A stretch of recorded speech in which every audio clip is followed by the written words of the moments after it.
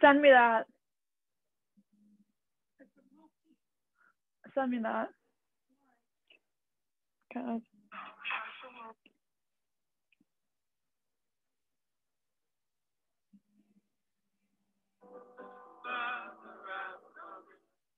Because I saw that cover of the guy.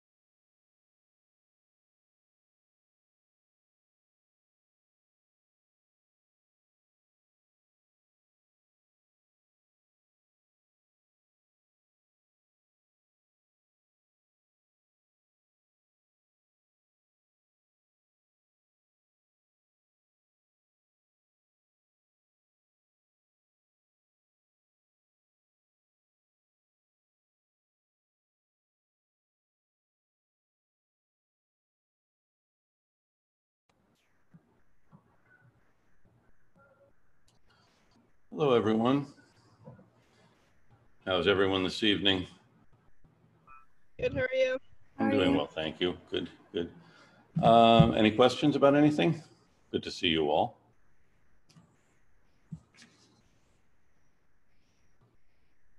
Okay. I'm sorry. No, go on. Could you explain the next project we have coming up? I know you sent an email about it, but can you explain what we have to do? Yes. Wow, you're ambitious. Good.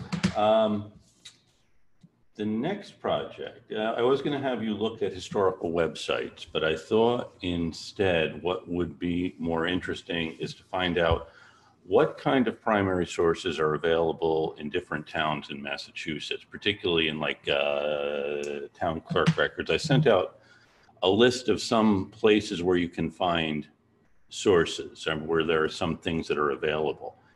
So if you are not from one of these places, I didn't mean to presume everyone is in some town that has a town clerk, but if you are not in one of these places, let me know.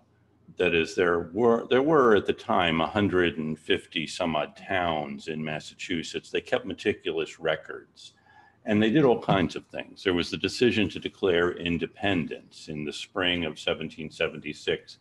The Massachusetts Provincial Congress asked the towns how they should vote on independence, and the towns had a debate on it, which then is recorded in the town record books. Towns also were responsible for sending soldiers. That is, they would get a certain requirement to send soldiers.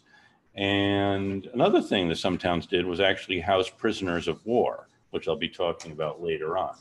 So really what I want you to do is find out what the sources are, where they are. I'm not expecting you to do necessarily an in-depth study of them, but it's really a survey. What is available? And if you can get copies of them. I mean, I realize that town clerks have a lot of other things to do. They are government agents, and government agents sometimes can be very helpful and sometimes are less so. I'm speaking with knowing some of you might either now be or may become government employees. But this strikes me as something that would be a useful way of finding out what is available or what is out there. And I'm not sure if this is helping at all to answer the question of what it is you're supposed to do.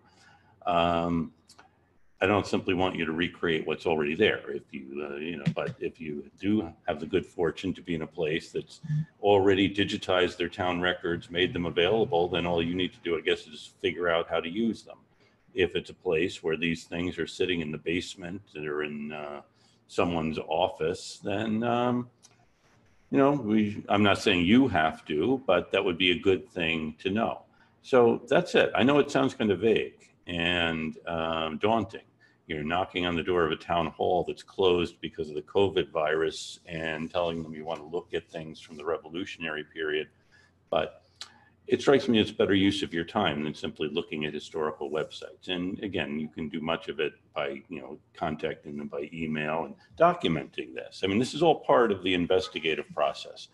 And I sent you a list earlier of things that we know are available, databases that have been collected, and your job or your task is really to see what we can expand. If you're from some other place, let me know.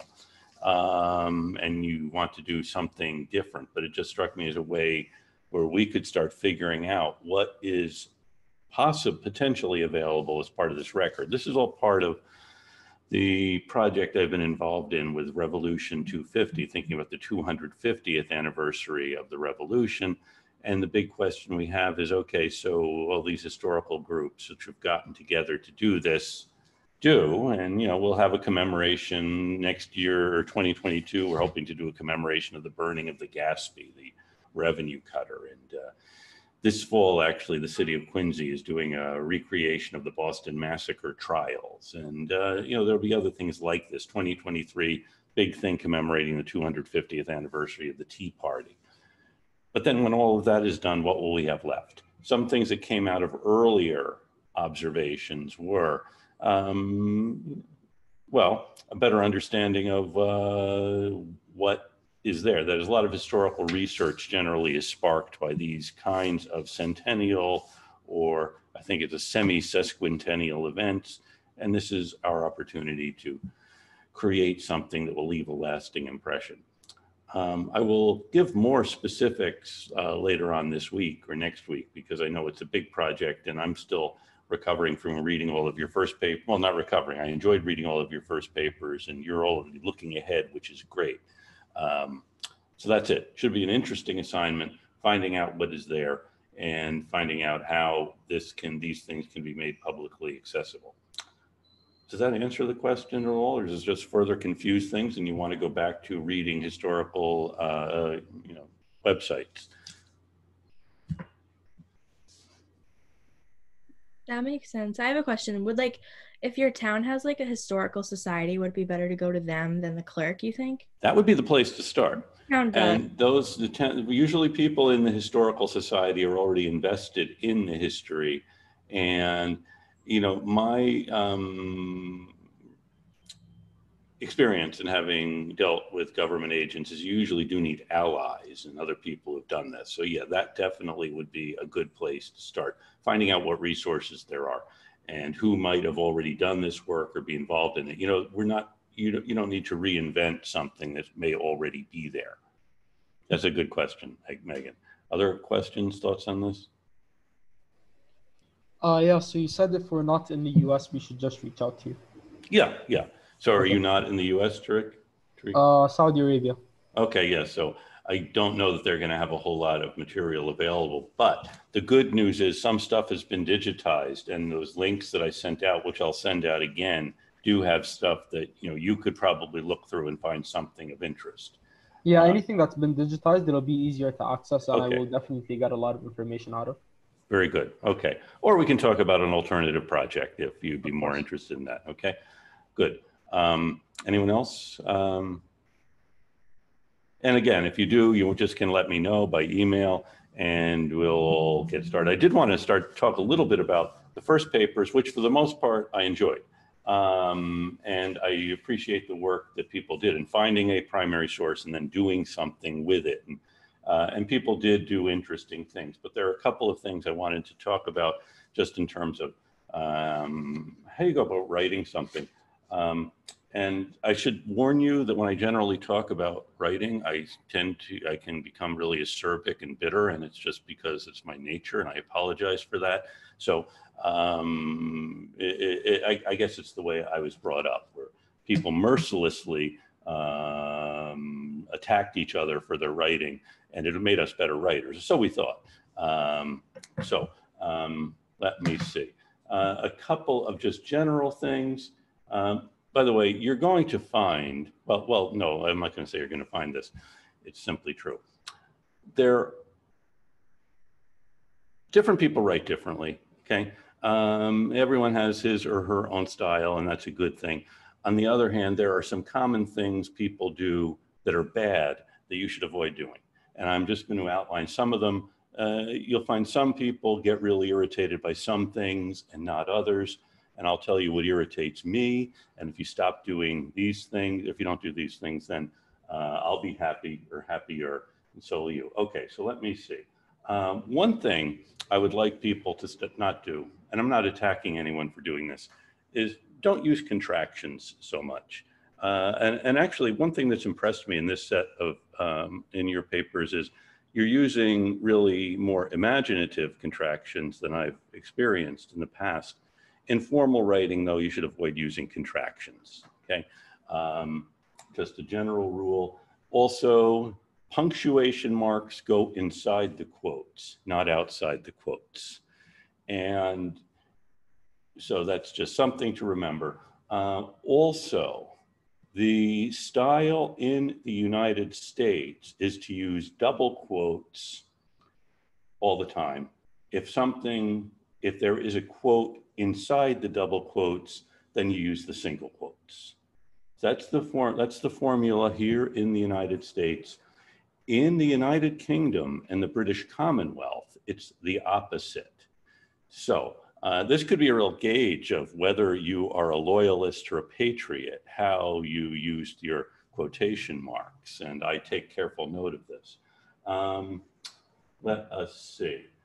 Citations for quotes, you need them. A footnote, if you're only using one source, then you can do a parentheses with the page number. But other than that, just use citations for footnote for your quotes. Every quote needs a citation. Avoid anachronisms, and also avoid letting on, you know, how everything turned out. Was really, well, not really surprised. A number of folks, and people do this all the time, and I'm not just criticizing this group of 23 really smart people who wrote these papers, but generally you see this. Someone, you know, writing about John Adams in 1770 and say something like, the future second president. And in 1770, the office of president did not exist. He didn't know he was ever going to become president. So avoid this kind of anachronistic thing. I've even had someone refer to Abigail Adams in 1764 marrying the former president, John Adams. Of course, he hadn't even become president yet. By the way, it is the standard.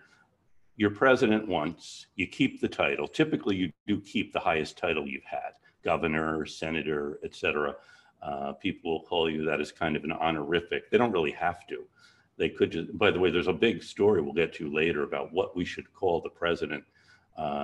It actually does involve John Adams too, but former president after he's been president, but you don't need, if you're writing about him when he's not president, there's really no reason to say he had been the president.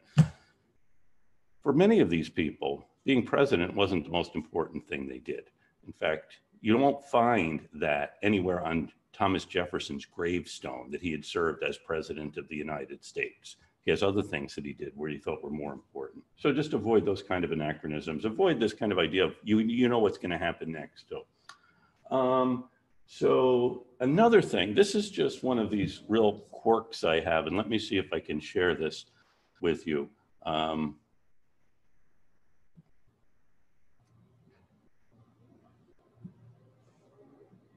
Okay. Can you see this screen? And on the screen, you'll see 3 sentences. And why don't we just start one by one? Jake, can you read the first sentence for us? In reading through the Boston Gazette from the period of February 7th to February 27th, a great man insights can be gleaned from its pages. Okay, there's a typo there. It should be a great many insights can be gleaned from its pages. It's not a little funky. Excuse me? Right. Yeah. So let me see if I can correct that.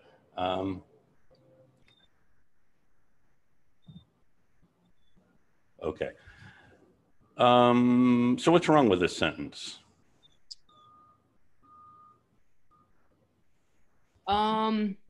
You, by the way, Jake, you're not the one who has to answer. You are but you can. If you have an answer, that's great. I don't know. Would you use a semicolon instead of a comma to separate? Is that like two like sentences in itself? No, that's a good guess, but that does get to another thing. If you have a sentence so long you think there should be a semicolon in it, you're probably better off putting a period there and making it two different sentences. Okay. That I guess is a harangue for another day about sentences that get too long, and so you lose sight of what the point of the sentence is. But let's see if someone else can read the next sentence. Maybe we'll get a handle of what the problem is with all three of them have a similar problem.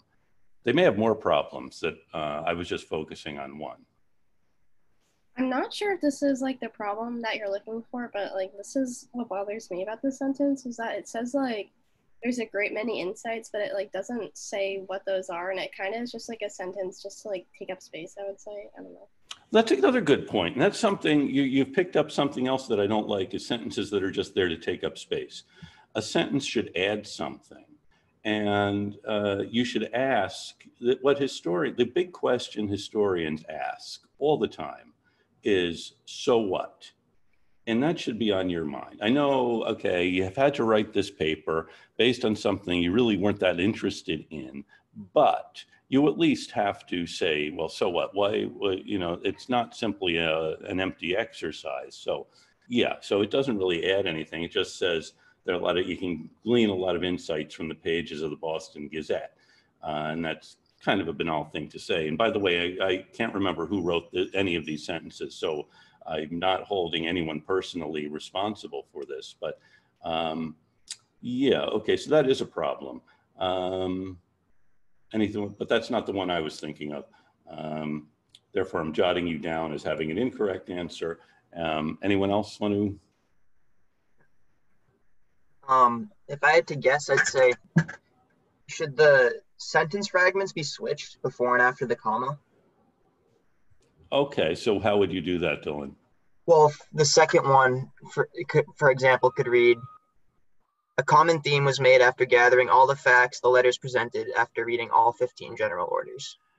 You know, actually, it could maybe sound better without a comma. I think it would sound a lot better. Yeah, that's and a very good. Could be done for the one above it, I think. That's a very good point, and I think, and it shows that what you should be doing is thinking, how does this sound, and not just plunking down a lot of words that are going to A, fill up space, and B, in a general way, convey what you're trying to say. So yes, try to be concise and say what you mean.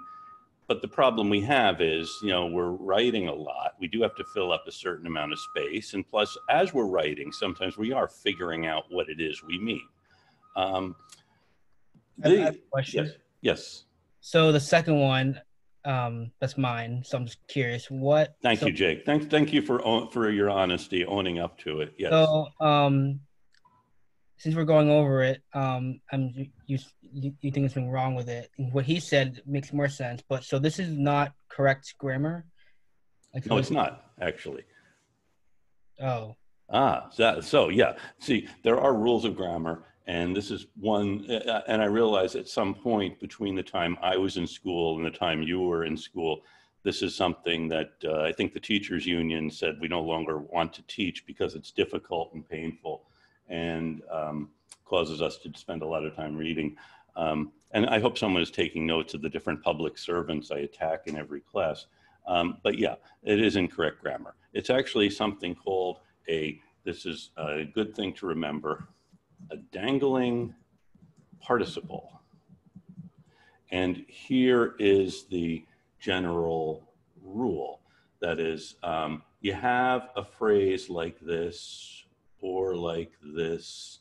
Actually, this is something somewhat different. This sentence has a different kind of issues, or this. And we often start a sentence with this kind of a phrase just because it's a kind of a good way to do it.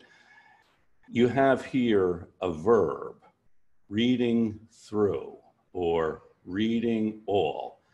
The noun that comes after the comma has to be the thing attached to this verb. By the way, I'm really not good with grammar, so insights is the noun here. So it's hard for me to remember the subject, object, et cetera, but I do know nouns and verbs.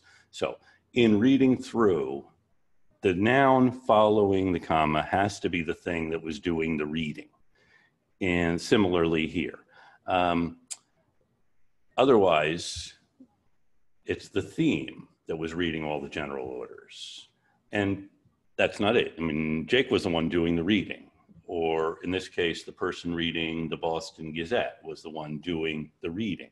You know, there is a sentence that illustrates this. Swinging by his tail from a tree, Professor Allison saw many monkeys as he walked through the zoo.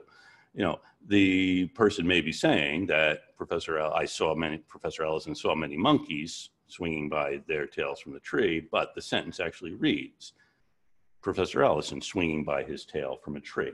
That's, you see, not something that would have happened. So it's a simple grammatical thing, and it's something easy to do because what you're doing is making a more complicated sentence out of a sentence that could be a lot simpler.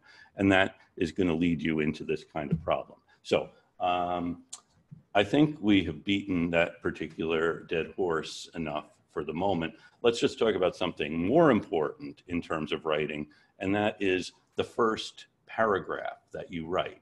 And I got this as I was reading through many of your papers. The first paragraph often had a long discussion about the Revolutionary War or about the importance of primary sources or something else that really didn't help me know what the paper was going to be about, other than it might be something about the Revolutionary War or something about primary sources. And I see what's happening here is you're writing and you're really trying to figure out what it is you want to say. And so it is easy when you're doing that just to kind of run through thoughts.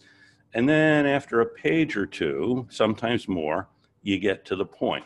I was going to see if I had any, don't unfortunately have an example here, but what I've suggested on a number of your papers, and you might have thought this was unduly harsh, is simply cut out the first 2 pages because there's really nothing there that you need to say. However, I know that in terms of just writing, you do need to kind of warm up. I used to find this when I was, in college and writing things, that I would write for a couple of pages and then get to the point, and then I would go back and rewrite and cut out everything before the point where it really started, which is what I think would be a good strategy for anyone writing to do. You're going to do a number of drafts as you write. And believe me, when you rewrite things, it's easy. I'm not going to harp on how much more difficult I had it when I was your age and doing any writing.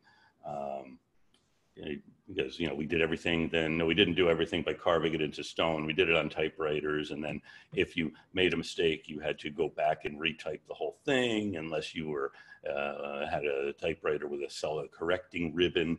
And if you change something in one place, you had to change everything else. It makes you a little more careful, but also you write more and you can then accumulate drafts. Now our tendency is, and we all just, do drafts in one screen. And sometimes it's hard to say where you change things and so on. But you'll be writing and you'll, how many drafts do people usually do when they write something? I usually do like 2 or 3. Two or 3. Anyone do more? I do 1. Done one, okay, yeah. Unless a teacher says you have to do an additional draft, my own thing, I'll just proofread, I'll reread it and correct it. I'm not gonna just start a completely new paper. I feel like, if anything, wouldn't that be kind of I don't want to say wasting your time, but say you have a good paper, but you know what needs edits. You're gonna go over something completely new, or wouldn't you? Not if you don't feel you need to, but I always generally need to. And I'm always revising things. I used to be able to tell how many drafts because I'd have this one, then I would have another, because I'd have to rewrite the whole thing, then have to rewrite the whole thing, and so on. Now, yeah, if you can do it with one, God love you. Well, I still have to like go back and edit and change things and do. Well, sure. I'm not necessarily saying, okay, you finished this draft. Now, okay, now I'm just going to start another one, and you know, use that, but move things around, Right. or change it if you need to. If you don't need to, I'm not saying, yeah, you need to revise everything. I'll take another look at your paper, Jake, and tell you if I think you should have. But I think I do actually. Okay. Approach. Okay. So one thing you can do, unless like Jake or me, you're a native born genius who doesn't need to do that. No, I do need to do a lot of rewriting, is once I never can write the first paragraph until I figured out what the paper is about. And this sounds really counterintuitive. By the way, I'm also not really good at thinking of titles for things. My advisor, who's a very good writer, would say, once you figure the title, everything else is easy. I've never been able to think of a good title, which is maybe one reason why I struggle so much with the rest of the process. So you have, okay, so Jake's read his paper. What was your paper about, Jake? I did Joseph Plum Martin, I think that was Joseph Plum Martin. Okay, yeah, okay. Now I remember. Yes. Okay. So that's a little bit of a different case. We maybe can talk about someone else's who, some of you were on the right track and most were not, and which is one reason I'm really belaboring this point about the first paragraph being important. You really can't write it until you know what you've said in the rest of the paper. And that's one reason why. So in Jake's case, he could just then look it over, read it over and say, okay, this is what the paper is saying. And therefore I will, you can write this. We can actually do this in a simpler way, I think, by showing. Let me go back to my shared screen. Okay. A good opening paragraph in an essay like this, or pretty much in any essay you're going to write, is only going to have 3 sentences. That's enough to get started, because just as with each sentence, you want the reader to know something. With this paragraph, you want the reader to know what it is you are going to be writing about. And it can be anyone or anything. Does anyone want to just tell me what their paper was about? I did the Abigail Adams letters. Okay, so I wasn't too confident on it, but. Well, okay, a number of people did the Abigail Adams letters. So we actually could have Team Abigail. And by the way, one thing I noticed is I really commended some of you for not referring to Abigail Adams as Abigail. It's kind of a tendency we have to call people by their first names, and she probably wouldn't have liked it. Okay, so what did you have to say about the Abigail Adams letters? I talked a lot about her. So I had like 3 main topics about her, but my main one was her and John's letters about smallpox and their children and how her house is becoming like a hospital after taking care of. That's good. So your first paragraph, I actually have Lila's paper right here. As most know, the American Revolutionary War took a big role in shaping America's society from social to economic forces and more involvement in politics. A war that's been, so this isn't really about Abigail Adams. Yeah, I tend to, I used to write my essays the same way you said, like how you do your body paragraphs first and then your intro after. But for this one, I didn't, and I kind of regret not doing that. Okay, so you don't need to tell us that. Yeah, I used to do it that way, but don't. Okay, so you said Abigail Adams. What? Wrote a lot of letters, or Abigail Adams's letters. Let me see. You said that she focuses on 3 things, right? What were they? Or what were the things she focuses on?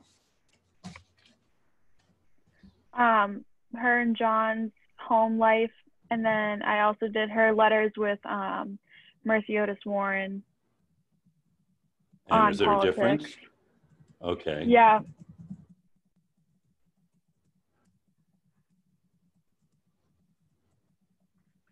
Okay. This is okay. First two sentences just going to tell us something about her letters. And then the third sentence is just going to tell us the big question we have as we start reading the essay, which is, so what? I mean, what are we going to learn in reading Lily Carey's take on the letters of Abigail Adams? So what is it we're going to learn from this? Do you want me to? Just tell us, and I will be writing. I'll be your amanuensis. So do you want me to focus on like each one individually, or like both of how they're both? No, this is together? This is the final sentence of the first paragraph. So it's just the sentence that is going to tell us what the rest of the paper is going to do. So from the letters between both Abigail to John and Abigail to Mercy Otis Warren, she discusses a lot about what is going on with home life, but also her heavy involvement in politics around the war while juggling housekeeping, while taking care, tending to home life or something like that. Okay, so something like this, which I have just written here, is enough really to get you started. It tells you, the reader, all the reader really needs to know about Abigail, about what we're going to get in the letters, although we're going to find lots of other interesting things in this. And so good. Yeah, so that's really, you don't need to tell us about how important the revolution was, or who Abigail Adams was, or when she married John, or whether he was a good guy or a jerk or anything like that. It's going to come across in the letters. Okay. So just short first paragraph, 3 sentences that kicks the whole thing off.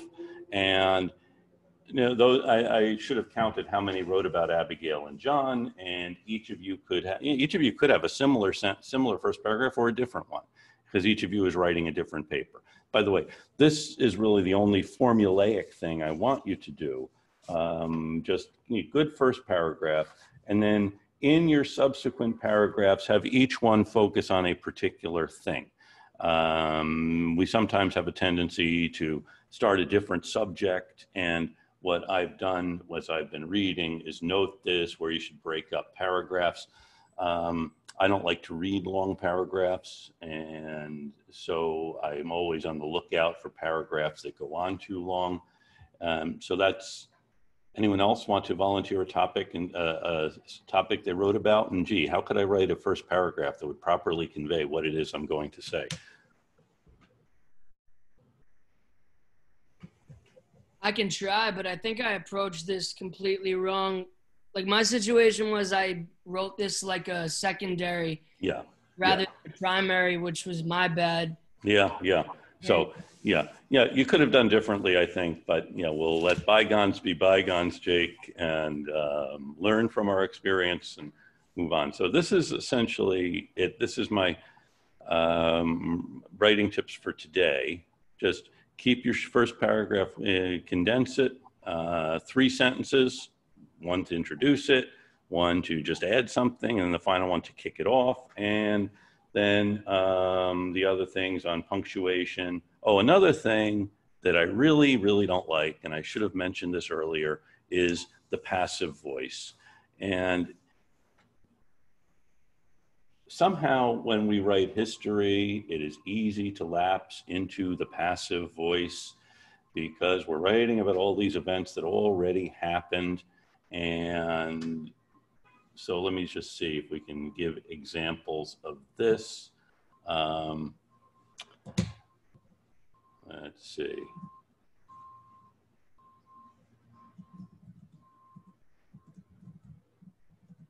Let's see.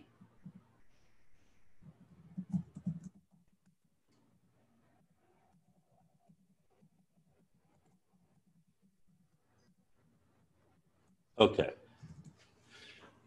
Yeah. No one wrote this sentence, by the way. It just came naturally out of my typewriter. The Battle of Brandywine was fought in September 1777. And it says, what is passive about it?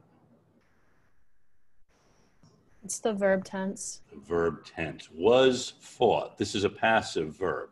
So you have this battle. It was fought.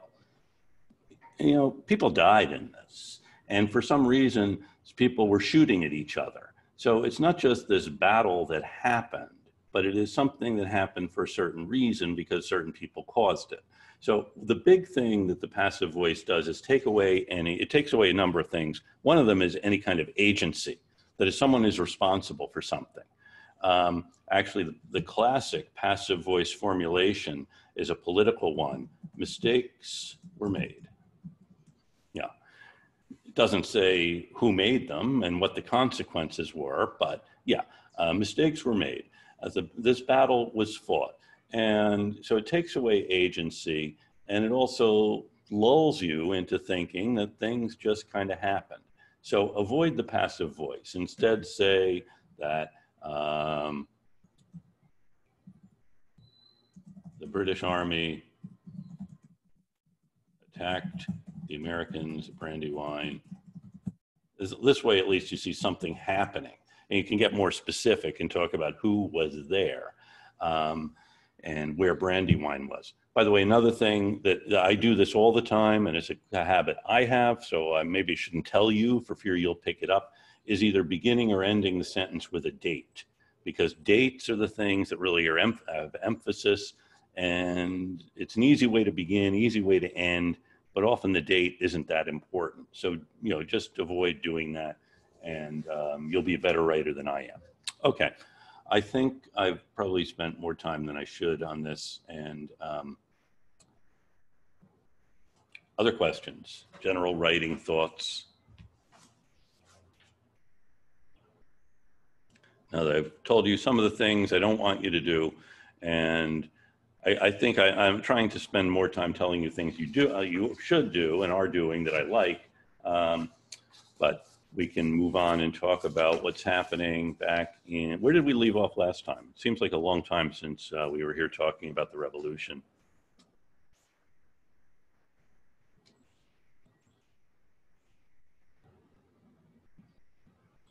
I remember we were talking about when the colonists were going up to Maine with in a little bit of Canada, I think.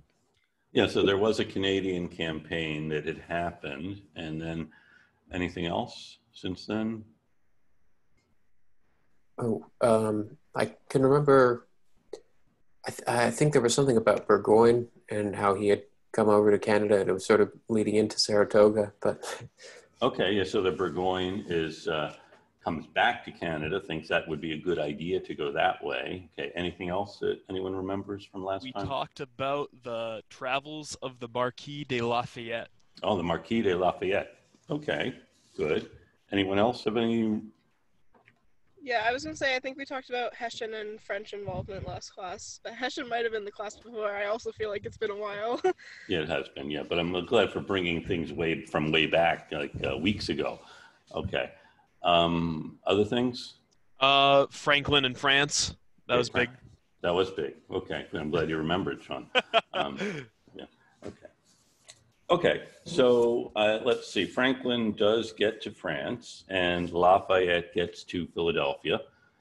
And did I tell you what happens when Lafayette arrives in Philadelphia? They said they didn't want him. Yeah, he gets told to wait. He was told to wait. That's right. Okay.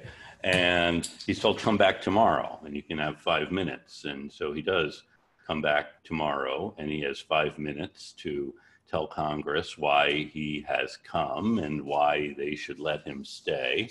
And so he outlines what he has done, that is escaping from France under threat of arrest by the king, chartering his own yacht, buying his own yacht, outfitting it, and arriving here, then walking from Charleston, South Carolina to Philadelphia. And he says, having done all this, I think I can ask of you two favors. One, that I be permitted to serve as a volunteer, and two, that I be permitted to serve at my own expense. This was quite extraordinary. No French officer had ever said, hey, let me serve as a volunteer at my own expense. They came and said, hey, I want to run the show.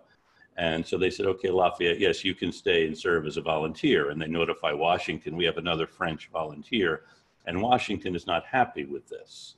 And it's quite a while, it's a few weeks before Washington and Lafayette meet. Lafayette first sees Washington at the City Hotel in Philadelphia, and Lafayette is immediately struck by the person of George Washington. And Washington seems to have had a kind of charisma, a way of impressing people. He was an impressive person. You know, Abigail Adams wrote to her husband, John, after she first saw Washington, you had told me what a character he was, but hadn't really told me half of it. She saw he combined the statesman with the general and so on. You know, Abigail Adams was impressed with Washington. I should say Abigail Adams was not always a very astute judge of character. When she first saw Benjamin Franklin, she thought he must be a very devout Christian and had other things. She got to know Franklin better and thought much less of him the more she knew him, but that's a story for another day. So anyway, Lafayette does impress Washington, but still Washington's not really happy about having this French volunteer hanging out, but does tolerate him. Now, while this is happening, the big problem for Washington and for Congress is the fact that General Howe and his army are now approaching Philadelphia. Howe had left New York with 17,000 men in July, and it was unclear, or June, and it's unclear where they were going. And then they see, they're sighted at the end of July off of the Delaware Capes, and they think, okay, they're going to head up the Delaware River, but then they take to sea again. And then in August, Howe's army begins making its way up the Chesapeake Bay. And they're going up the Chesapeake Bay to the Elk Creek. Chesapeake Bay has a lot of little inlets and riverways, and it's unclear where exactly they're heading. But if you are Washington, you are trying to imagine where it is Howe and his 17,000 man army might be going. Where would you go if you were General Howe and you had 17,000 men?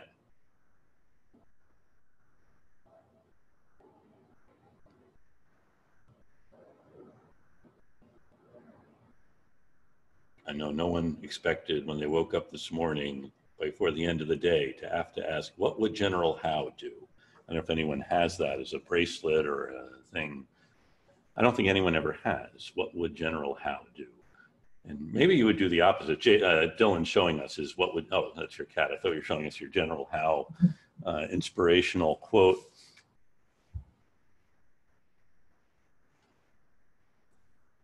Just a quick question on this. Yes.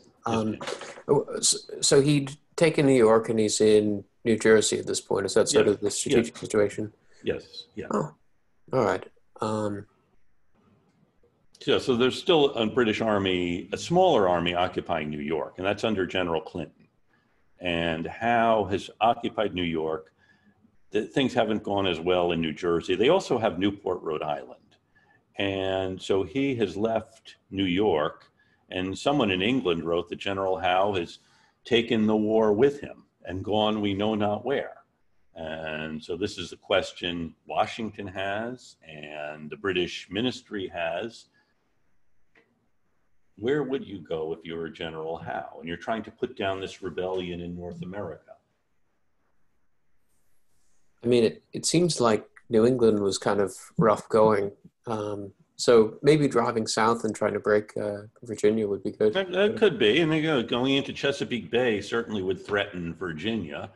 And that could have been an interesting choice on the part of General Howe to bring his army into Virginia, the next most rebellious place after New England, where, but that's not where he's going. So if you're Washington, you kind of have to anticipate what is going to happen with Howe's army.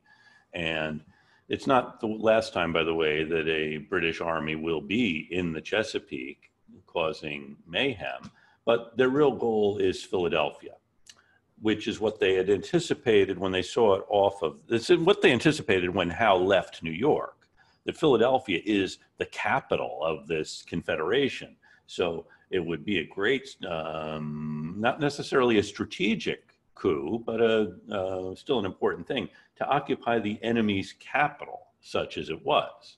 And so Washington, with his 11,000 men, is trying to protect Philadelphia, as Howe, with 17,000 men, is moving toward Philadelphia, having landed at Elk Creek, which is in Maryland, and now they're marching north and east toward Philadelphia.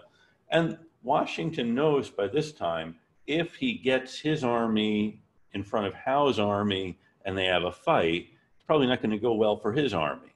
For one thing, his army is about a third smaller than Howe's. His army is less equipped, poorly trained, and so on.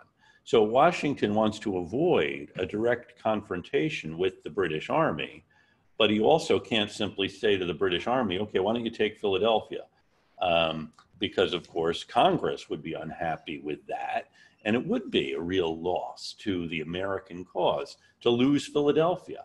New York, Philadelphia, Newport, all in the hands of the British. How can the Americans pretend that they're actually conducting a war against the British? So it's, as I said, so we know now Howe is heading toward Philadelphia, and he has under him Cornwallis and Knyphausen. These are his two main commanders, Cornwallis, the British commander, Knyphausen is a German commander. And what Washington has to do is simply try to slow these guys, slow them down, knowing it is inevitable that the British are going to take Philadelphia.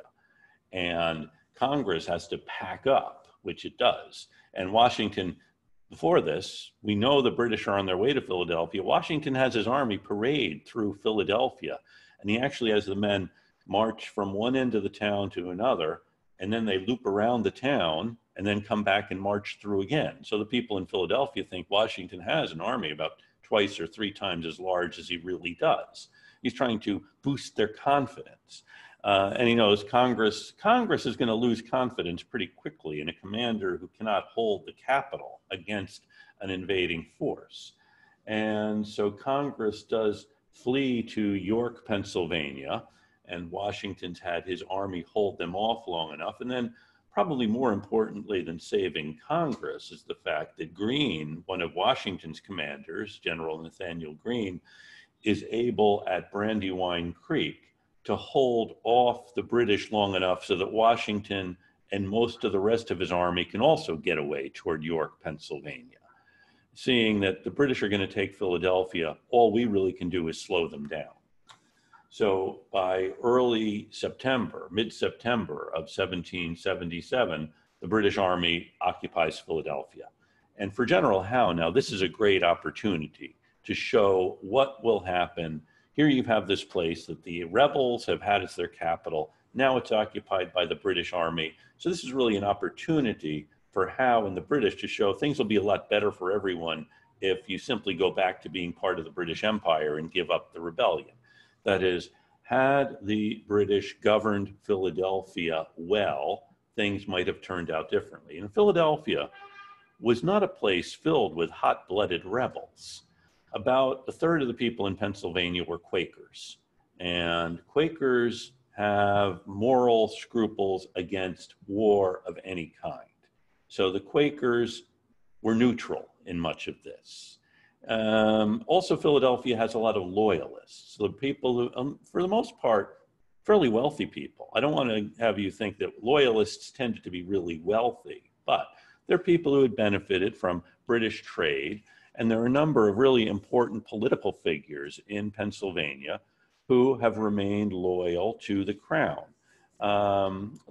Important merchants and others. Pennsylvania, big state, kind of fractious politics, and there are really strong factions in Pennsylvania that play out in the Revolution. And one of the most important political figures in Pennsylvania at this time was a guy named Joseph Galloway. And Galloway had been Speaker of the Pennsylvania Assembly. He had been an ally of Benjamin Franklin's in the 1750s and 60s when Franklin and Galloway were trying to get the Pennsylvania colony taken away from the Penn family and given to the king. They wanted it to be a royal colony. And it was a fight then between the Assembly and the Penns. And Franklin and Galloway had been on the side of the Assembly. Most Quakers had been on the side of the Penns. Many of the wealthy merchants had been on the side of the Penns. And by the way, the Penns won that. And now you have this rebellion that breaks out, not against the Penns, but against the king. And this is further dividing things in Pennsylvania.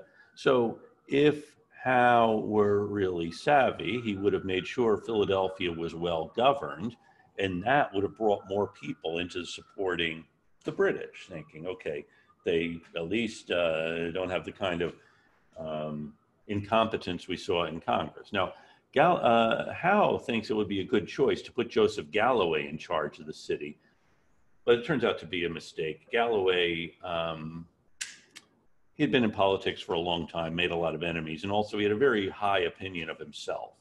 And so wasn't really good at bringing people together so much as in telling people, I told you so, and if only you had listened to me.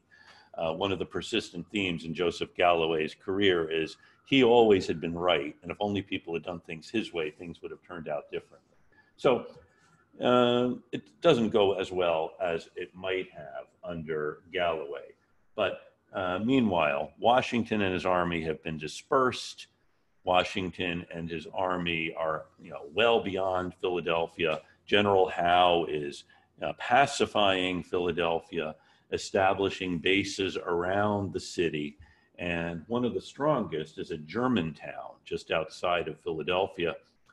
And on the 4th of October, just a couple of weeks after Howe had taken Philadelphia, with very little fighting, Washington has his forces attack the British base at Germantown. Better defended, better fortified, and the attack isn't a success, but it does what Washington needs it to do, which is to demonstrate to the British that the revolution's not over. He is still fighting. In fact, in Europe, one of the people watching this very closely was Frederick the Great, the King of Prussia. And Frederick was always rooting for the Americans for a variety of reasons. And he said that when he heard about the loss of Philadelphia, he knew the rebellion was over. He was kind of sad. Then 2 weeks later, he gets the news of Washington's attack at Germantown. And he said, then I knew that this army under this commander could not lose. So Washington, having surprised the British at Germantown, then takes his army into a camp at Valley Forge, north and west of Philadelphia, where they'll spend the winter of 1777 and 1778. So while this is happening here in Philadelphia, things look really bad. You've just lost the capital. Meanwhile, our friend Burgoyne has come to Canada with 7,000 men, about 4,000 of them British, 3,000 are Brunswickers, that is from Germany. And they are led by Baron von Riedesel, R-E-I-D-E-S-E-L. And he comes with his wife and a couple of his children, and she keeps a diary of this. She writes a wonderful journal of her experiences in America with Burgoyne's army. And when Burgoyne and his group get to Canada, Governor Carleton resigns because he had proposed the same thing the previous year. The king refuses to accept Carleton's resignation. And let me see, I meant to find a map so I can show you what's happening here. I regret I'll have to draw a map for you to give you a sense of what's happening here in British North America. Okay, so these for our purposes will be the Great Lakes. And this is the Hudson River, goes into New York. Okay. And Burgoyne's plan is to come down Lake Champlain into New York and have Clinton or Howe in New York come up and join him. Meanwhile, he has another force going this way to Lake Ontario, and they are going to come down here through the Iroquois country and come up the Mohawk River, joining up with the Iroquois. And this is going to cut off New England and also bring the native people into an alliance with the English that will really disrupt the American frontier. And this is, on paper, this looks like a great campaign. It looks like a great idea, brilliant idea, and Burgoyne got the idea after the failed Canada campaign. And you recall, the Americans got their idea for their failed Canada campaign after the 7 Years' War, when this whole area had been a war zone between the Indians, the French, and the English. So this is the big plan of Burgoyne. Now, he has Barry St. Leger, who is another British officer who is going to be coming up the Mohawk River, and he's going to join up with the Iroquois. Now, the problem here is that the Iroquois are neutral in the war. There are 6 nations of the Iroquois, though, and St. Leger persuades warriors from the Mohawk, the Seneca, and the Cayuga to come along as observers.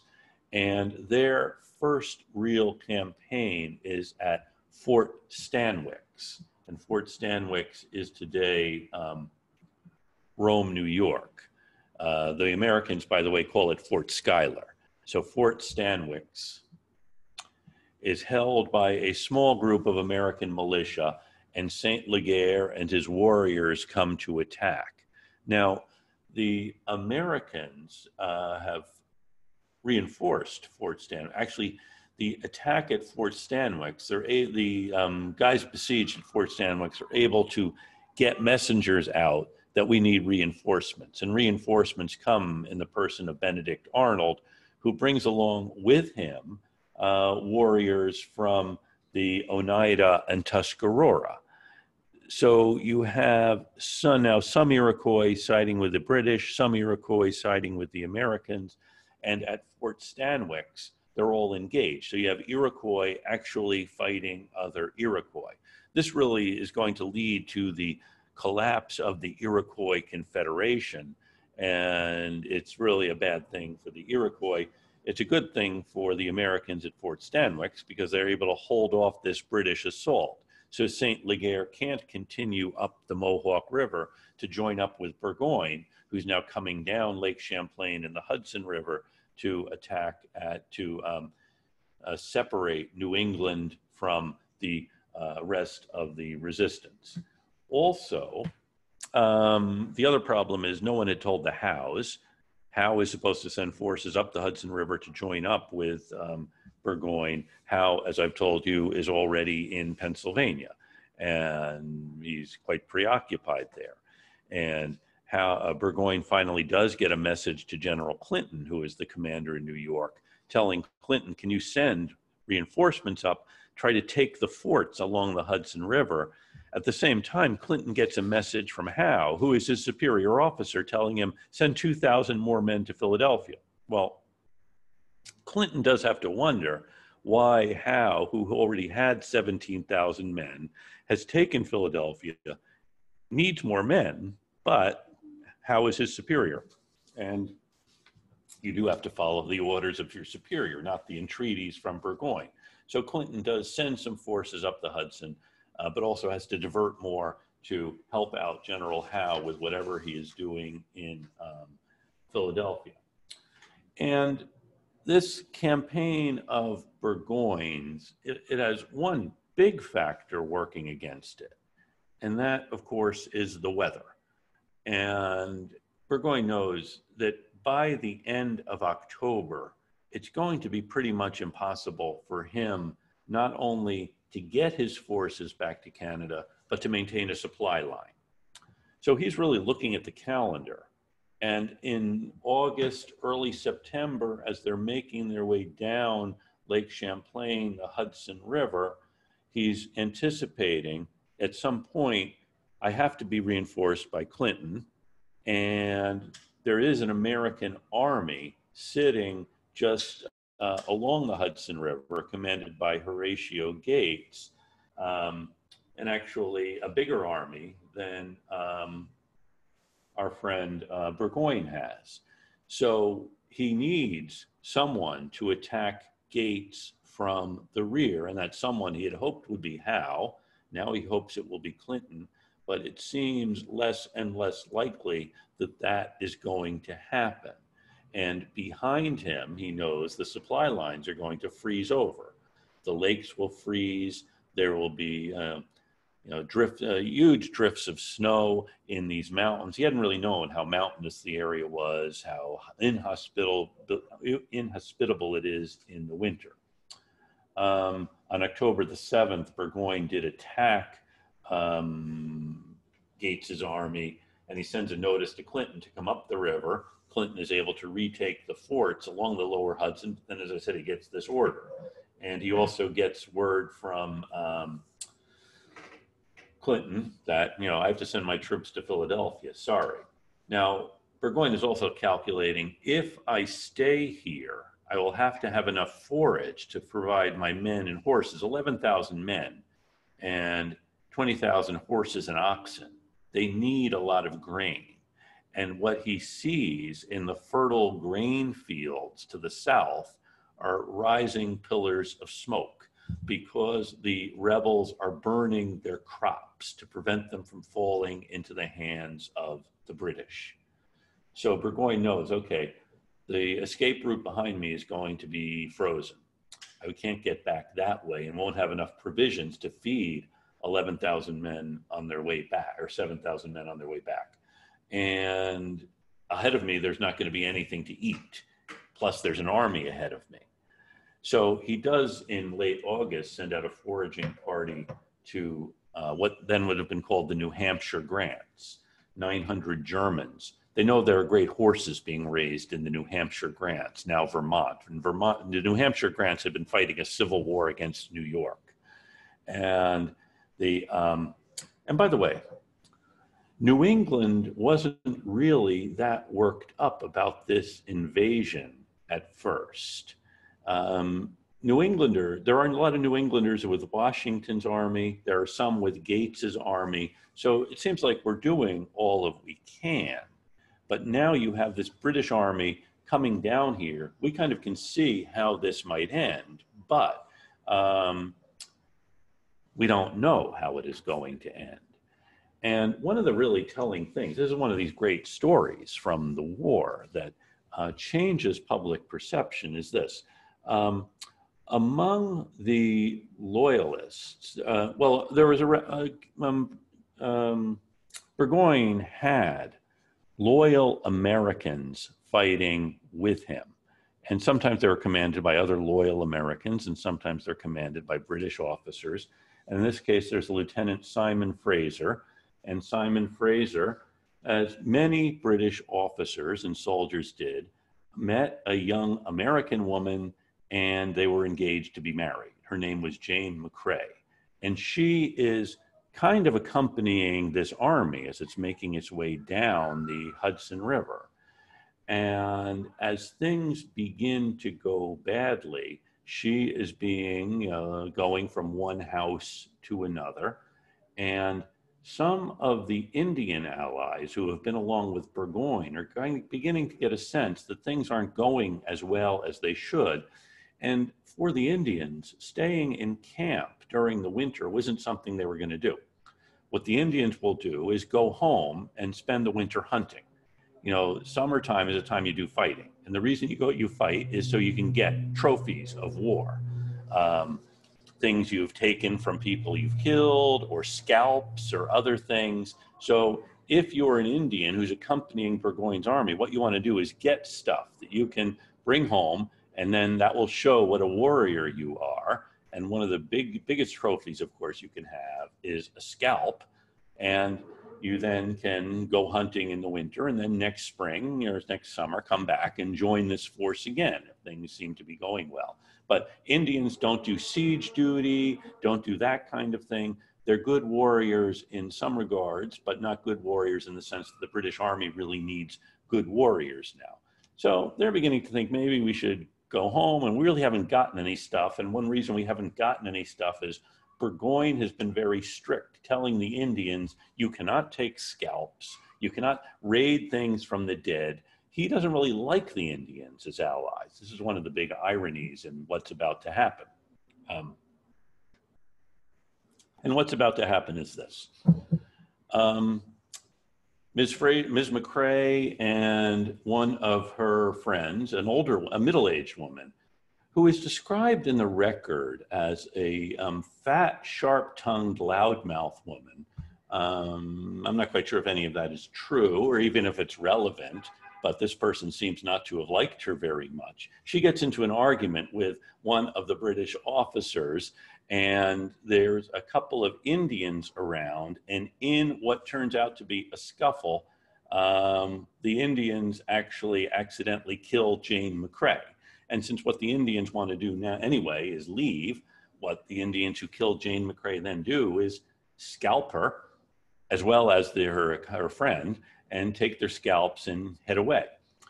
This, of course, is a very bad thing for Ms. McCrae. It's also a very tragic thing for Lieutenant Fraser, her betrothed, and also for Burgoyne, because he wanted to make sure the Indians aren't doing this kind of thing. And here now they're scalping one of our own allies here.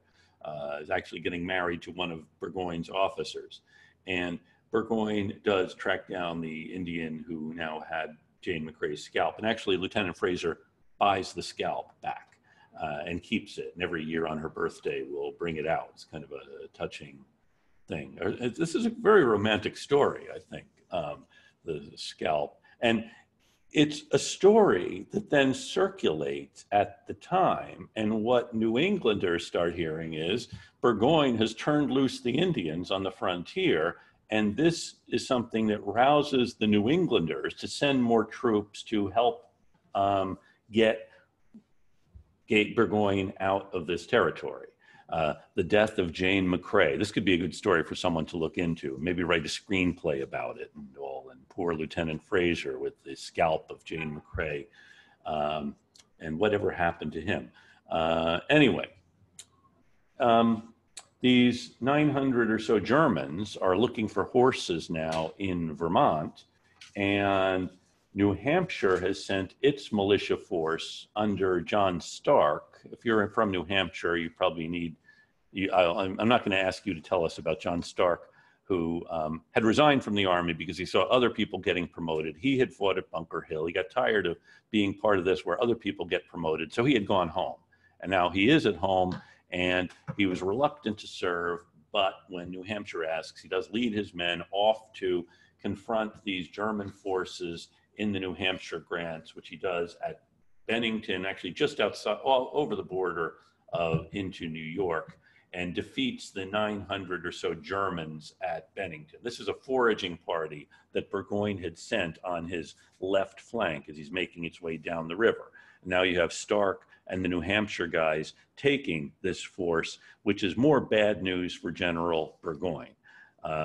He now knows Clinton's not coming, Howe's not coming, St. Leger is not coming, and now he's lost these 900 Germans who are supposed to be helping him out. By the way, the Germans are very good soldiers, and so this is a bad thing. And what happens then, I'll just get to the point of this. On the 17th of October, Burgoyne surrenders. This is a major event. Remember, this is just a month and a half after Philadelphia had fallen. And Philadelphia, the British are still in the process of pacifying the area of Philadelphia. They're taking the forts along the Delaware River on the New Jersey side, the Pennsylvania side.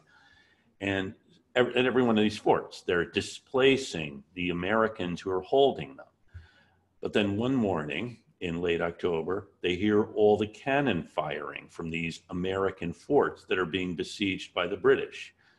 And they don't know why that is until they get word that Burgoyne and his 7,000-man army have surrendered to the Americans. This is major news here. You can see politically, this may have repercussions for Washington, since Congress had been kicked out of Philadelphia and are now in York, Pennsylvania, because Washington couldn't protect them. But now you have a general who's able to capture a British army on the upper Hudson River. So the victory at Saratoga, Gates gets credit for it, even though he was reluctant to push his advantage. And at a critical moment, Benedict Arnold rallied the troops to force the surrender. I'm sorry, not giving you the blow by blow of the Battle of Saratoga. Actually, there are several battles of Saratoga in early October, culminating on the 17th of October with Gates's capture of Burgoyne's army. So a couple of things. One, what happens to Burgoyne's army once it is captured? You know, they're not going to, can't really send it back to Canada at this time of the year, and you wouldn't do that anyway. What they do, or what's done is they are marched to Massachusetts, actually to Boston. And the men are released on parole. They'll be sent back to England. Actually, a number of the Hessians remain in Massachusetts as prisoners of war. So the town of Rutland, for example, has a big German prisoner of war camp. And the Germans, it turns out, are very industrious, hardworking people who hate sitting around idly as prisoners of war. So they do a lot of work. And in fact, Rutland loans their Germans out to other towns who in fact request Rutland to send some Germans to do all kinds of salubrious things in these towns. And so the army, the Convention Army it is called, because they sign a convention at Saratoga that they won't fight anymore in this particular war. And then the bigger news is this, after Saratoga, that the French government has been officially neutral, although the French king had secretly loaned 1 million livres, the equivalent of about $200,000 to the Americans. And Auguste Beaumarchais had set up this dummy corporation that had shipped about 11,000 muskets, 1,000 barrels of gunpowder, other things to the Americans. But they weren't going to get involved in a war that the side they were backing couldn't win. The victory at Saratoga is evidence to the French court that the Americans actually can win the war. And on the 6th of February of 1778, the king recognizes American independence. He receives Franklin at court, and the king signs a treaty with the United States agreeing to fight the English until each side agrees to fight the English and not to make a peace separately. Now, for getting the French on the side of the Americans was not an uncomplicated thing because, of course, you can see the French would want to get into the war for the purpose of getting Canada back. But Franklin has to make that not a French war aim to get Canada. Instead, the French have to fight until the British have recognized American independence. And this also is going to complicate the war for the English, because now they have an enemy of 25 million people across the English Channel. And while the war was going on in North America, the British could, send troops from Britain to America. But now they have the threat of a French invasion of Britain. And if France brings her ally Spain into the war, Spain would be happy to go to war against England if it's going to result in Gibraltar being brought back into the Spanish fold. And so the entry of France into the war really is terrifically bad news for the English. Lord Camden, who was an opposition leader in Parliament, blasted Lord North and his government for starting a war on the belief that the Americans were cowards and the French were idiots. That inevitably the Americans and the French had both proving him wrong. And Lord North, the Prime Minister, recognized that he is really in a dilemma here, because yes, you're going to have a war with France, but also you're having this, they're caused by this war in America. And he knows by this time the Americans are not going to give up on independence at this point, and the king is not going to grant independence. So North has to continue prosecuting the war, and the war now is moving closer to home for the English. Are there any questions? I feel like I should pause and take a breath and let you, if anything has, by the way, usually if we were in class, I would be watching attentively to see if anyone is showing any signs of puzzlement or things they wanted to add, and I apologize for monopolizing the conversation. Lila, do I you have a question. Yes.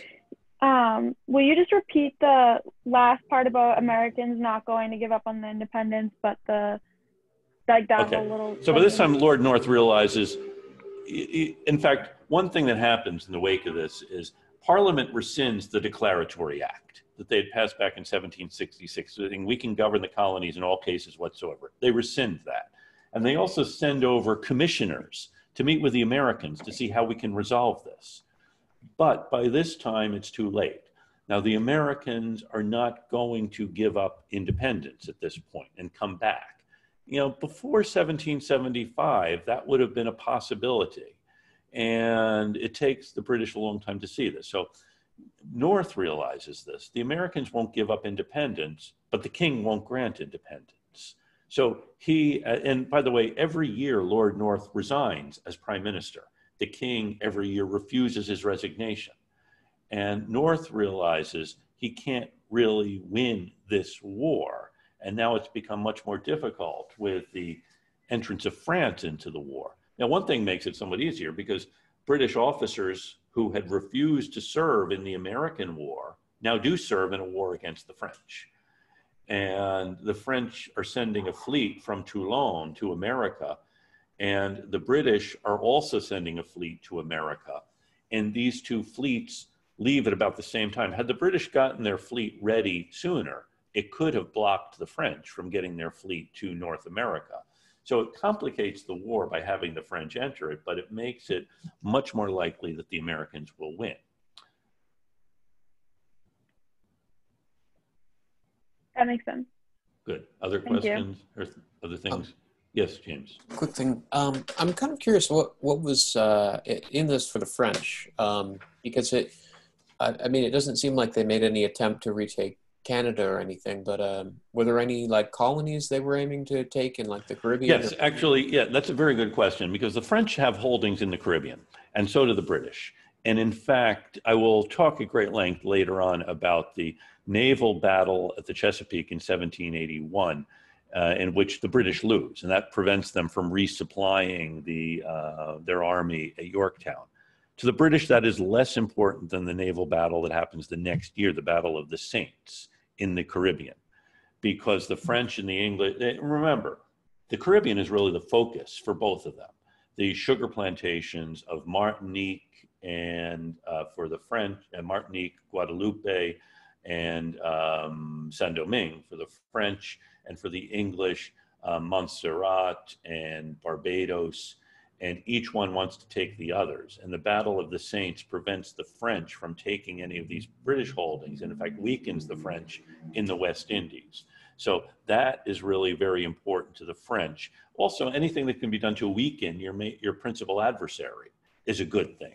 You know, so that's why the king had secretly been supplying the Americans, isn't going to do that publicly because that will bring on a direct war.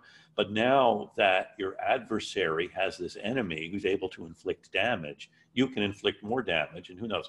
It's going to become more complicated, as we'll see, when negotiations begin over peace and where the border will be. And Spain's entry into the war is also going, you know, Spain doesn't really enter the war for the purpose of securing American independence, but to get back Florida, which the British held until 1783, and to protect Spain's other holdings in North America. And so, yeah, so they're not going to get Canada back, but I don't think anyone in France really lamented the loss of Canada. They really would have lamented the loss of Saint-Domingue or Guadeloupe or Martinique. By the way, I'm happy to sit here for the rest of the night talking about the revolution, because you're the only group that asks. So other questions, thoughts? If you need to go, you can. And I won't be hurt if everyone shuts off, says, okay, thanks. We've had enough of this for one night or one lifetime. And I'll see you then next week, right? I lose track of the days. I'm here in my garret, so. When is the next project, the primary source, like the one you discussed? I'll have to check the syllabus and get back to you on that. Thank you for asking, okay. Lila. Thank you. Good to see you. I think the syllabus said October 30th. October 30th? Yeah. So it'll be around then. Okay. Yeah. Thanks, Okay. Lane. Now, Lane, Yes, Professor. did you send in a paper? I don't remember. No, I was going to email you about Okay. that. Didn't mean to ask you in front of others, but yeah, okay. No, no worries. Okay, yeah. Good. Professor Allison. Yes. Since you were talking about papers at the end of the, I haven't gotten my grade yet for the paper. I just wanted to make sure that you got my email. Did I send you comments on it? No. Okay, well, I'll check again. I may not gotten to it. I'll let you know when I saw it. Okay. Thanks I just for wanted letting to me make know. sure that. Thanks for letting me know. Okay. Yeah. Okay.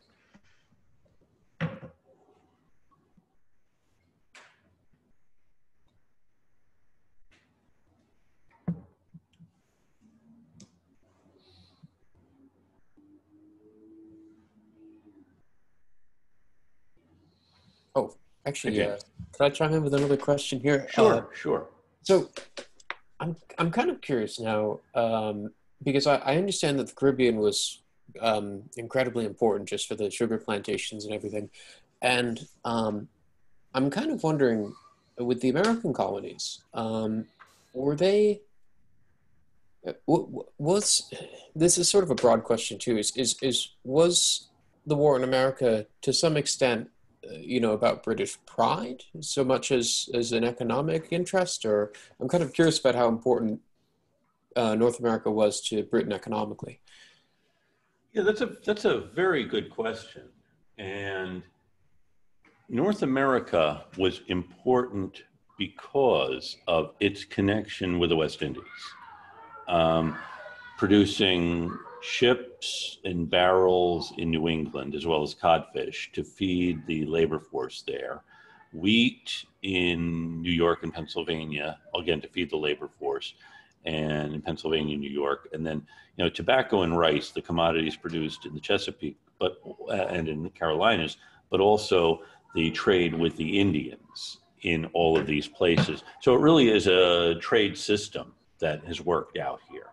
And the West Indies being the thing that produces sugar, which is the great commodity, but then you have all of these other pieces to it, which are also essential. So it's a very good question. So economically, is it going to, are they important in and of themselves? Well, no. Some of the commodities they produce are, and it's actually trying to get some of the gain of this. It's this trade that's going on, I think, that's important, as well as the potential of the future. They're looking at the interior of North America and all of the land there. And this has been the big question: what happens with the land? Is it going to be held by the Indians? Is it going to be occupied by people like the Virginians or the Pennsylvanians or the Canadians? I mean, these are all really very serious questions. And it's really, as I'm seeing it, it's after the 1750s, 1760s, British policymakers are beginning to see the importance of this empire. And previously, the thinking had been that colonies are a drain on the mother country, which is why the Spanish and the French really restricted who could go to their colonies. The British colonies really prove that to be wrong. This is something Adam Smith writes about in The Wealth of Nations, which comes out in 1776, and also something Franklin had written about, that the growth of population in North America, and at the same time, the population in England is growing. The thinking was the more people who go to the colonies, that means there are fewer people in the mother country, but actually America proves that wrong. So just, to make it concise, economically, are they important to England in and of themselves? No, but it's because of their overall relationship. And, by this time, of course, Britain does pretty well after losing the North American colonies, and partly because after there are a few blips, but after 1815, the United States and England develop a close trading relationship. They remain close traders. There's an anecdote at the end of the negotiations in Paris, by which England loses the American colonies. And one of the French negotiators is saying to one of the British negotiators, kind of teasing him, saying, 3 million Americans were British subjects, and now they're all independent. And the English negotiator says, yes, and they all speak English. So France had invasion, possibly getting these allies, but it's a very good question. It's actually one of the good fundamental questions here that I've been puzzling over. Sean, your light lit up. I don't know if you had a question or if you're just... Oh no, I was just listening along. Okay. And I also I guess it is a little bit of a question, but it's more so a just following up with you about my paper. Mm-hmm. So I am going to continue writing on some stuff about Good. But so what exactly would you like to see? Because I got in contact with the town clerk and the person who one of the people who works at the Malden Public Library, Mm-hmm. and I already have like a lot of stuff to look Good. through, basically. Good. But just anything in particular? Because I No. have just literally anything. Yeah, and it would be good if you, if they've done a list of what they have, if you could show us that. What I think might be helpful, since you are, I think, further along with this than others, if you could talk about this on Monday. It doesn't need to be a formal presentation, but this is what I found, and this is how I found it. Because I think it would help other people get the idea of how they could go about doing this.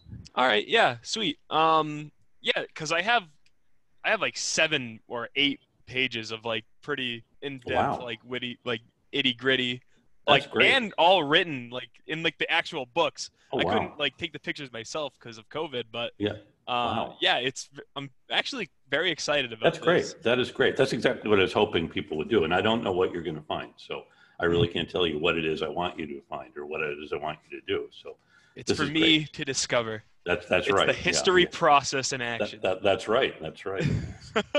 I have one more quick question for you. Yeah. I heard from a classmate that you are not a big fan of Woodrow Wilson. No, I'm not a big please fan. get like a little bit of the story. I need to hear this. Well, it depends on what day of the week it is, but no. Wilson is usually my first example of why you should never vote for a college professor, because college professors, we're very good at talking, but we're really not very good at doing what politicians need to do, which is to engage with other politicians. And, college professors like to lecture, as you can probably tell.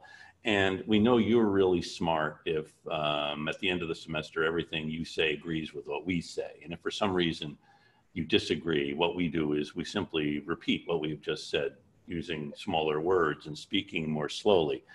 But Wilson had that kind of college professor idea of being always right and being able to lecture things. And then other things, he had this vision of the world conforming to Wilson's idea of how the world should operate. And so the 14 points where he's going to remake the world. I mean, he's supposed to be an historian. And so a historian should know that the world is a complicated place and is impervious to the designs of someone like Professor Wilson. Georges Clemenceau, the president of France, when Wilson kept talking about the 14 points, Clemenceau said, God only had 10 points. And it's that and Wilson, does other things that, he becomes a real hero. Well, he expands the scope of the federal government well beyond what needed to be done to fight the war.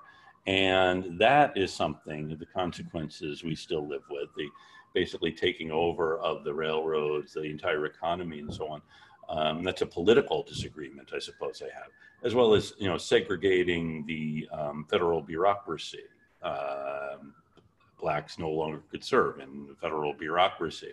Wilson, he's not unique in being an inveterate racist, but he is, and he's more blatant than others. And so that's it in a nutshell. I think it is the sanctimoniousness of Wilson, the self-righteousness that gets me more than anything else. So, and think about this. Here is you know what his first name really was? What? Thomas. Okay, so someone's first name is Thomas, but he wants to be called Woodrow.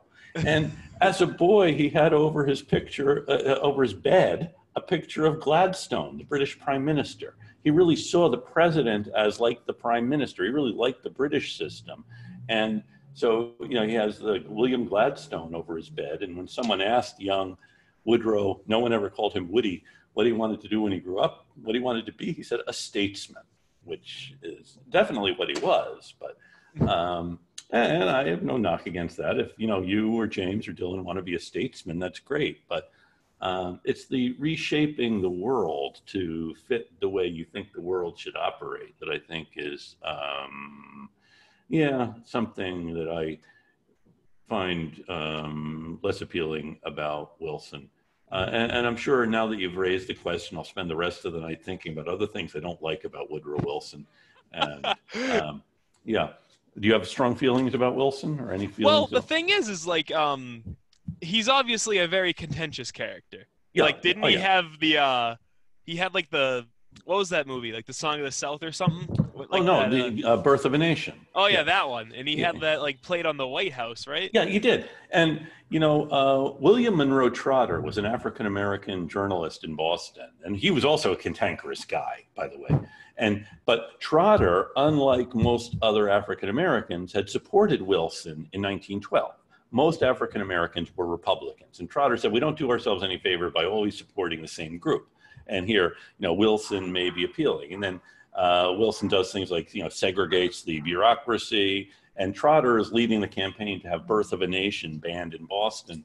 And Trotter and a delegation goes to call on Wilson at the White House. And Trotter, as was his wont, starts asking questions, and Wilson says, I really don't like your tone. It was really effrontery that this black guy is talking to him this way, and has Trotter kicked out of the White House. Trotter had been arrested a dozen years earlier for asking pointed questions at a Booker T. Washington meeting in Boston. He'd actually gone to jail for that one. Wilson does Birth of a Nation. He says it was like history written with lightning. And it's really the nation that's being born is the Ku Klux Klan. And it's a controversial film for a number of reasons. One, because D.W. Griffith, the director, was technologically probably the best director of the era. And so technically, this is one of the first really proficient films. But then the whole theme is how terrible it is that black people are getting voting rights in these southern states. And this is why the nation of the Ku Klux Klan is being born. So it's not the only film that is technologically brilliant, but morally flawed. It's, I think, part of the thing about the meeting. But yeah, Wilson shows it at the White House. And again, he's not just the president. He's a guy, he was president of the American Historical Association. So this is giving it the imprimatur of the historical profession. There's also another story. It was while Wilson was president that the American Historical Association had its annual meeting in Boston, and there was a reception at the Massachusetts Historical Society, and Wilson, he might have been currently the president of the AHA. He also was currently president of the United States, was there, as was a former president of the AHA, who was also a former president of the United States, Theodore Roosevelt. And there was someone at the Historical Society whose job was to make sure Roosevelt and Wilson never actually have to talk to each other. That these two guys have to be kept apart because they really did hate each other. And it would have been quite a dramatic scene. It's interesting. Just here you have these two guys who are presidents of the AHA. Also, Henry Cabot Lodge was an historian, and Lodge, senator from Massachusetts, is really responsible for scuttling. Well, he would say it was Wilson who scuttled the Versailles Treaty because Lodge was prepared to go along with a League of Nations, but didn't want Article 10 of the treaty would surrender American sovereignty. And there were some isolationists in the Senate among the Republicans who didn't want the treaty at all, but Lodge probably could have gotten the treaty through, but Wilson wouldn't budge. Wilson was sure it was my whole treaty or nothing, and he gets nothing. Actually, it must be sunset. I just heard the cannon from the Constitution firing. So that's part of my, Wilson. Yeah, we all need to have someone that we don't really like that much. H.L. Mencken has a great little essay about the Archangel Woodrow. And Mencken is one of my favorite journalists, and he really just didn't like Wilson because the archangel, he is, bringing this good news. And anyway, are you glad you asked, or boy, I wish I didn't? I am. I will say, out of all the history professors I've had here, you tell probably the most in-depth and entertaining stories. I think it's just the way you kind of tell them. Oh, thanks. That's what I try to do. Yeah. But yeah, I mean, it's a lot of like these stories we've told in this class actually have been, excuse my language, it's been pretty like hysterical. I was gonna swear there, but I covered it up. Okay, well, that's, they're fascinating stories. They're interesting people. Mm-hmm. And I think you can lose that really easily. And it's something I've learned over the years of teaching, is that people do respond to interesting stories about people. Mm-hmm. And you can then deduce from that all kinds of things. Yeah. But the theory is less important. It's something, really smart. If I were smarter, maybe I would be better at theory and underlying causes. You can I kind of infer them from the way the characters act. Mm-hmm. And how they act and how they react, because we have to remember that they're facing situations just as we're facing situations, never really sure how best to respond or what all of the possible outcomes will be. Mm-hmm. We act very kind of uncertain, we don't know all the consequences. As Charles Beard, another historian, said, we hold a damn dim candle over a damned dark abyss. And it's all we're trying to do, and just trying to discern motives and things. And it's one of the things that makes it interesting. All right, well, thank you very much for listening to me talk for a little bit. Well, thank you for listening to me talk for more than a little bit. Yeah, and if you do want me to do or just talk to the class a little bit on Monday, just let me know. I will, and I think what I'll do, Sean, is have you share your screen if you have anything written that you can show them, because that I think would be really helpful. I have it all in a Dropbox folder, but I can probably get some stuff written this I bet if it's a Dropbox folder, I don't know, maybe you could open it up. We could try it out beforehand if that would help, and see if you share it, if you can open a Dropbox folder on the Zoom. Okay. Yeah. I'll look into that. Okay. Very good. Have a good weekend. You too, Professor. Take care. Bye, James.